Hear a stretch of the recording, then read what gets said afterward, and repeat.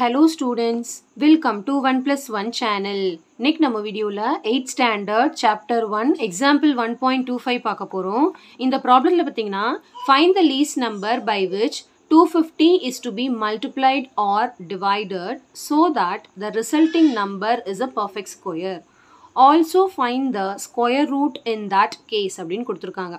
அதாவது நம்ம என்ன கண்டுபிடிக்கணும்னா in the least number by which 250 is to be multiplied or divided. அதாவது 250 ஓட எந்த least number எந்த சின்ன நம்பரை multiply or divide பண்ணா இது perfect square மாறும் அப்படின்னு கேக்குறாங்க. அப்ப என்ன அர்த்தம் 250 வந்து it is not a perfect square. இதோட எந்த நம்பரை மல்டிப்ளை பண்ணா எந்த நம்பரை டிவைட் பண்ணா இது பர்ஃபெக்ட் ஸ்கொயரா மாறும் அப்படின்னு கேட்டிருக்காங்க. சரிங்களா? இன்னொரு क्वेश्चन கேக்குறாங்க. Also find the square root in that case. அதாவது மல்டிப்ளை பண்ணி வந்த நம்பரையும் டிவைட் பண்ணி வந்த நம்பரையும் வந்து நம்ம ஸ்கொயர் ரூட் வந்து கண்டுபிடிக்க சொல்றாங்க. புரியுதுங்களா? எப்பவுமே ஒன்னு ஞாபகம் வச்சுக்கோங்க.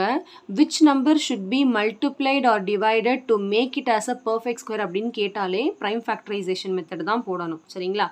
which number to be added or subtracted னு கேட்டா long division method தான் போடணும். அப்படி போட்டா தான் நமக்கு வரும். சரிங்களா? இப்போ நான் 250 க்கு first prime factorization கண்டுபிடிக்க போறேன்.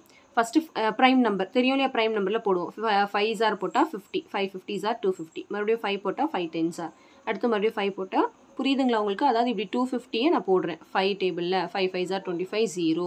மறுபடியும் 5 டேபிள்ல 5 10s are 50. மறுபடியும் 5 table 5 2s are 10. 2 table 1s are. இப்போ இது பர்ஃபெக்ட் ஸ்கொயரா இல்லங்கிறதுக்கு நல்ல ஒரு எக்ஸாம்பிளா இருக்கு பாருங்க.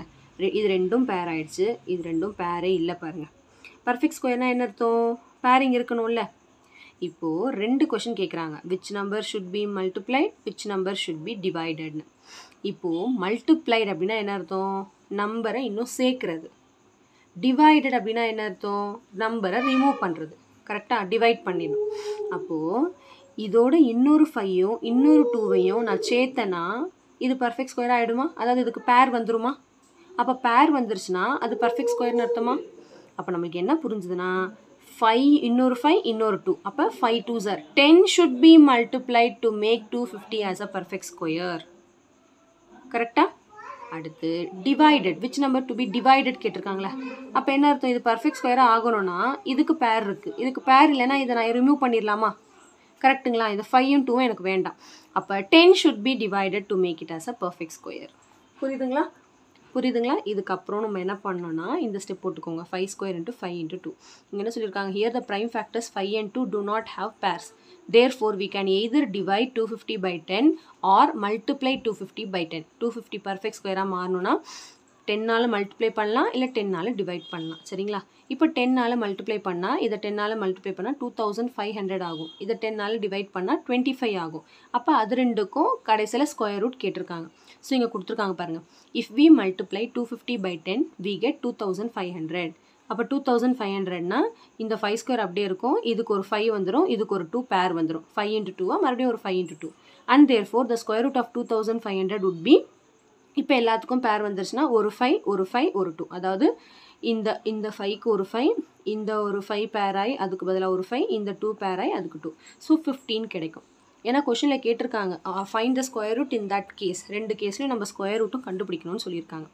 இப்போ அடுத்து if we divide 250 by 10 we get 25. அப்ப 25 க்கு ஸ்கொயர் ரூட் எடுத்தா 5. அதாவது 10 வந்து டிவைட் பண்றோம்னா இத ரிமூவ் பண்ணிரணும்னு அர்த்தம். மல்டிப்ளை பண்றோம்னா இன்னும் ஒரு 5யும் 2வையும் மல்டிப்ளை பண்ணனும்னு அர்த்தம். புரியுதுங்களா? ரெண்டு கேஸ்மே நம்ம கண்டுபிடிக்க சொல்லிருக்காங்க. சோ ரூல் மட்டும் மறந்துடாதீங்க. which number should be multiplied divided கேட்டா L method போடுங்க. prime factorization method போடுங்க. which number to be added or subtracted exerciseல இருக்கும். அந்த மாதிரி கேட்டா long division போடுங்க. அப்பதான் உங்களுக்கு ஈஸியா இருக்கும். சரிங்களா? சோ அவ்வளவுதான் இந்த சம். கண்டிப்பா நல்லா உங்களுக்கு கிளியரா அண்டர்ஸ்டாண்ட் ஆயிருக்கும்னு நினைக்கிறேன். So thank you so much for watching students.